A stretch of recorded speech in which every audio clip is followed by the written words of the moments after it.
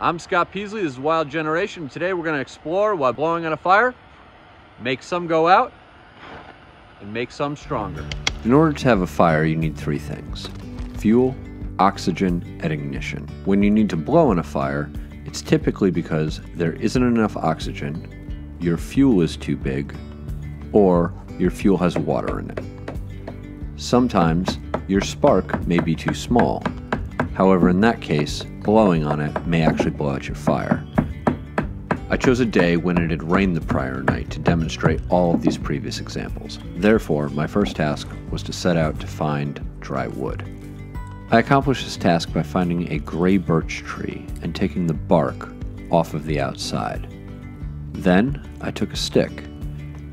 I broke it into a small piece and used my knife and the end of another piece of that same stick to open up the stick and get to the inside of the wood, which was not wet from the rain. The seasoned wood on the inside would make excellent kindling.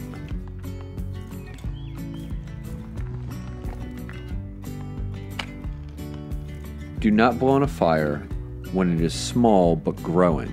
Allow the fire to grow on its own.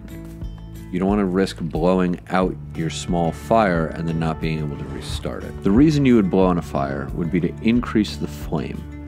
If you want to spread that flame, you need to understand that heat rises.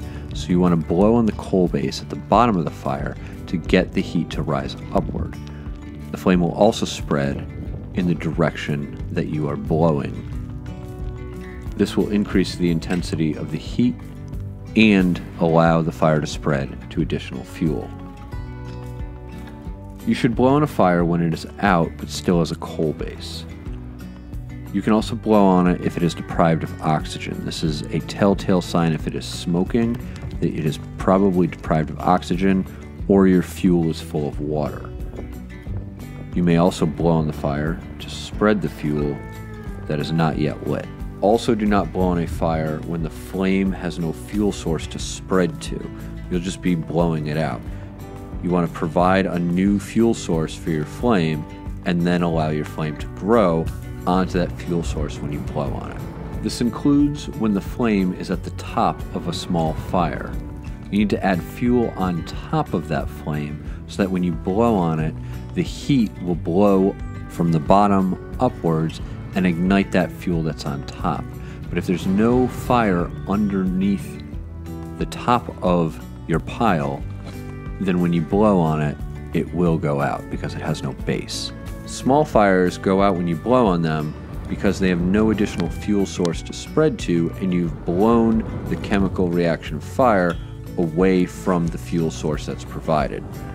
So you want to make sure that you have an additional fuel source that you can blow the fire toward. Larger fires, on the other hand, will continue to grow when you blow on them because they crave that oxygen and there's plenty of fuel around to burn. So blow on a fire that is fuel rich and oxygen poor, and avoid blowing on a fire that is growing on its own, but you are at risk of blowing out because it has not attached itself to enough fuel yet.